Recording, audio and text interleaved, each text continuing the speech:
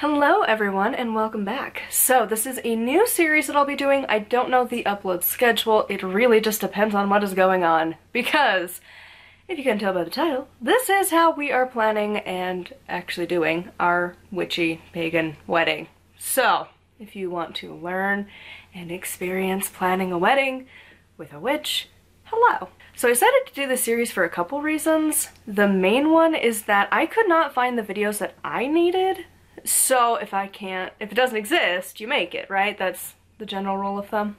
And I just feel like there's not a lot of content on a pagan wedding. There are people posting their ceremonies, but that's about it. People talk about hand fastings as a thing you can include in your ceremony and like some of the history behind it and stuff like that.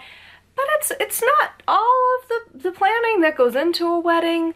And when you try and look at the wedding planner, people, it's a little overwhelming. Because you see, I was never one of those girls that had planned their wedding since they were 8. I was busy celebrating Halloween when I was 8, and I never really had anticipated actually getting married. I hadn't dated for a long time. I dated early in middle school, and then nothing. Till I met my man, really. So there was a long period of time where typically you'd be starting to mentally prepare for a wedding. And I didn't really want to plan a wedding until I had my partner in mind because I want them to be involved. And so now that me and my partner are planning on getting married, it's now time to plan a wedding. And it's very overwhelming. And we have watched Father of the Bride so many times because now it kind of makes sense. And some of those costs, I'm just like, oh, that would be kind of cheap though. Like, that show was from the 90s. It's now the 2020s. So it's been a minute and like, weddings are one of the most expensive things that I really didn't anticipate being as expensive as they are. With everything in mind, I just decided to document how our wedding goes and planning it and all of the things. We're not necessarily doing things traditionally, but it's not also going to be so witchy and so pagan that it makes people who aren't in our community uncomfortable. We're just kind of playing it how we are. We're witches, but we don't shove it down people's throats. And also things that we're not doing traditionally, like he hasn't officially proposed because he's been waiting for money to kind of work that self out and all of that. And yeah, rings are expensive. So he has like agreed to marry me, but I don't think it's like the official like, will you marry me, honey? Like I've been like, we're getting married, right? Like you're cool if this is the path we go down because I like where I work. I like my coworkers. I don't really feel like changing jobs right now. And if we don't get married, that's what's gonna happen. And he's like, well, you're happy and I want you to be happy. So yeah, let's just do it. Not officially like, let's get married, but it's fine. We've been together, it'll be 5 years this summer. We've lived together for most of that time. We have shared loans and things. We're basically married without the certificate, okay? It's not gonna like be such a huge change. We're not moving out, getting our own place. We're just getting a paper so that I can get on his insurance and I get to wear a pretty ring and say that I'm married. Because it feels weird to always refer to him as my boyfriend because he's more than that to me. I'm just kind of sick of calling him my boyfriend.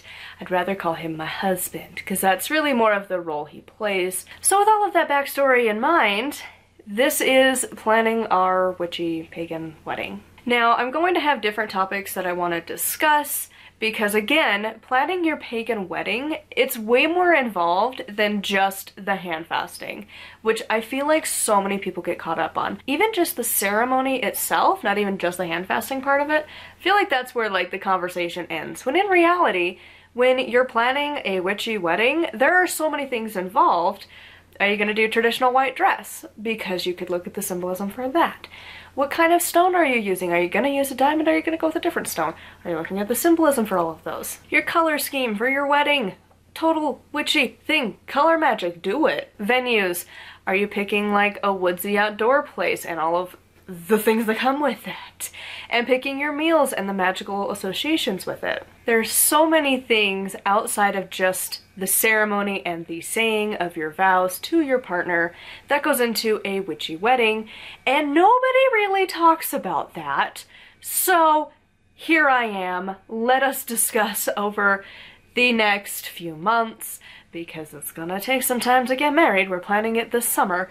So this is just going to be an ongoing series. I don't know how often the uploads are going to be because it depends on what we're doing. But I am going through this and I figured there really isn't any content because I've looked and I can't find it. You kind of have to weasel your way around like, oh, color magic. Okay, well, I mean, I've been a witch for so long, I know my colors. But like putting a, you know, wedding spin on it, it's a little different, you know?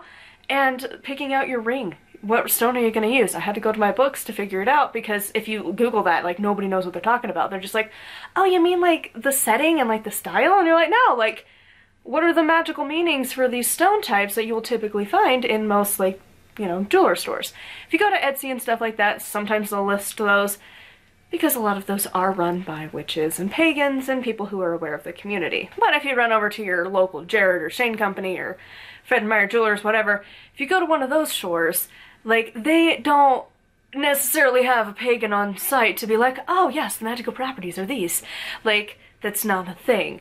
And some people might want to get their rings at like a local witchy shop, and that's great. But if you want to go traditional wedding ring and spend the exorbitant amount of money that they are, because oh my god, ours are expensive, you know, look into it a little bit. You know, like, we're gonna talk some color stuff. I feel like there's so much more into wedding planning with a witchy side that we just don't talk about.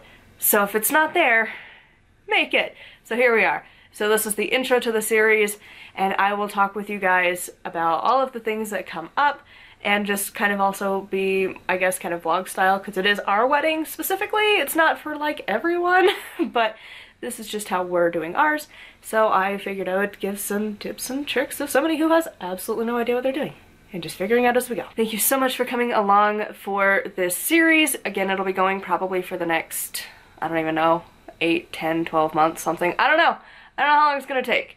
Sometime in the summer we're getting married, so we'll see how long that takes to happen.